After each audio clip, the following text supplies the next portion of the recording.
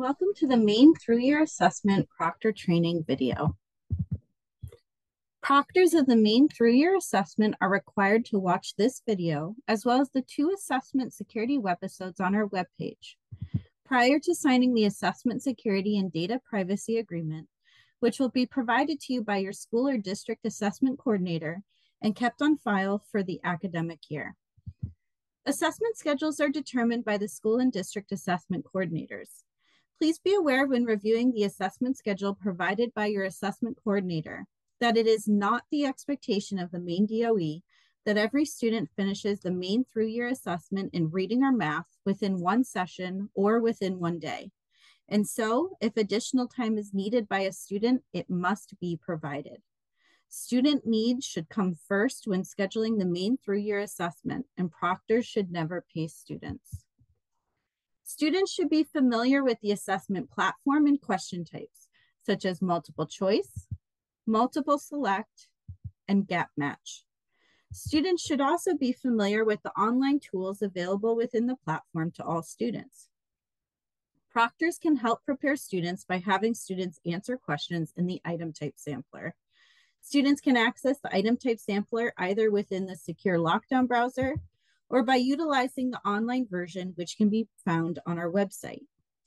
There are also PDF item type samplers that can be used with students taking accommodated paper-based assessments. It is important to provide an optimal assessment environment that is quiet, orderly, and comfortable.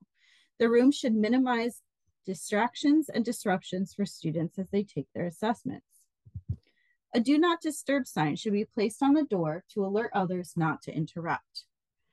The student's workspace should be clear of extra books, binders, and notebooks. Maine DOE recommends storing these extra materials under the student's desk during the assessment administration. If at all possible, students should be spaced apart so that they cannot easily see each other's device screens or paper test booklets. If space is tight, Maine DOE recommends dividers or privacy shields. Students are not permitted to access any unauthorized electronic device used for communication or capturing images during the assessment. Different SAUs have different policies for the collection and/or removal of student devices, such as cell phones. Some choose to remove devices from the assessment room entirely, whereas others collect cell phones in a tub that is held by the proctor until the end of the assessment. And others have policies that preclude staff from holding on to student devices. These SAUs may require, for example, that the students store their phone in their backpack, which is then placed in the back of the room. Whatever the local policy, students should not have immediate access to a second device during the assessment administration.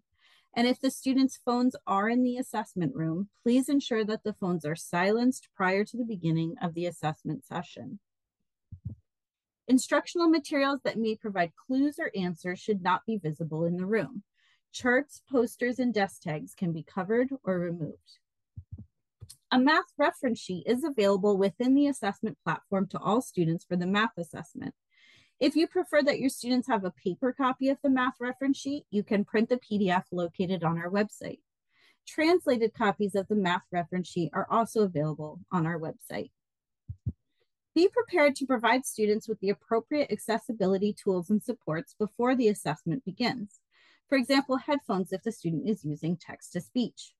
If your school assessment coordinator has not shared students' assigned supports with you, do not hesitate to ask so that you know all students' needs are being met. Designated supports are available to students based on the following 2 criteria being met.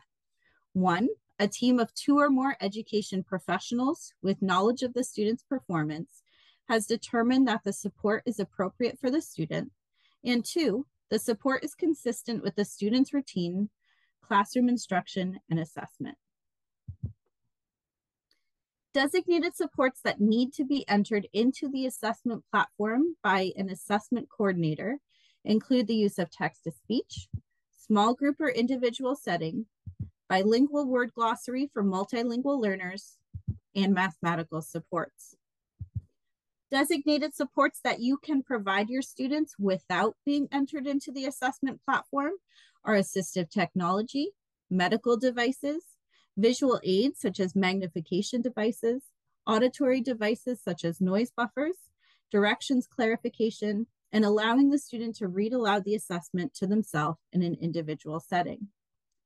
Accommodations are available only to students with IEPs and 504 plans.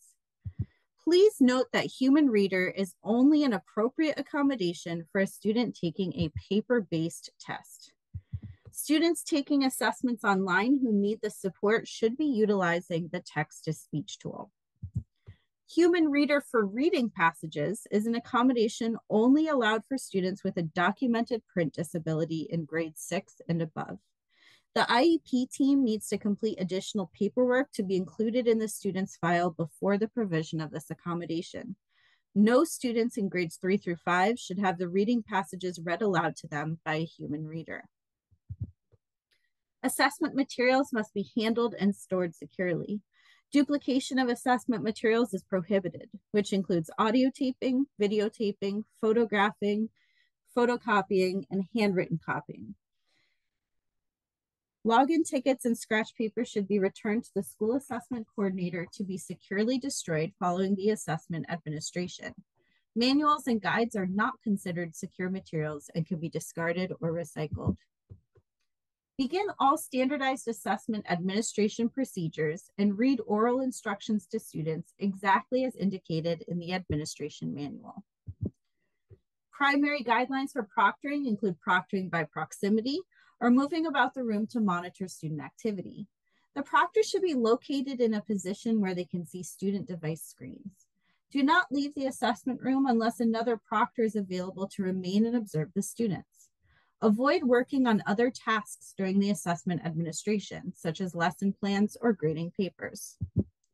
If a student gets stuck on a word in the assessment directions, questions, or answer choices, you may read the word to the student. Pronounce the word, but do not define the word or help the student in any other way. Do not read words from the reading passages unless the student has the appropriate accommodation per their IEP. If a student asks for help answering a question, let the student know that you cannot help them answer the question and encourage them to do their best. If a student arrives after the beginning of the assessment session has already begun, they can still assess. For uniform assessment administration, an administrator or proctor should read the script from the assessment administration manual to the student as they log in. Afterward, the student can participate in the assessment with the rest of their student group. If a student needs to take a break during the assessment session, for example, to use the restroom or to refocus their attention, have the student log out of the assessment and close their device screen before leaving the room. If a student does not finish the assessment within the allotted time, they can return to the assessment later using the same test ticket. Simply have the student log out and collect the test ticket and scrap paper until they are ready to resume the session. Students must finish the assessment before the end of the 6-week administration window. At the end of the assessment session, please collect the test tickets and scrap paper before students leave the room. Students should understand that a score report will be provided to their parent or guardian and that the assessment results will be used by teachers and district staff to help improve student learning.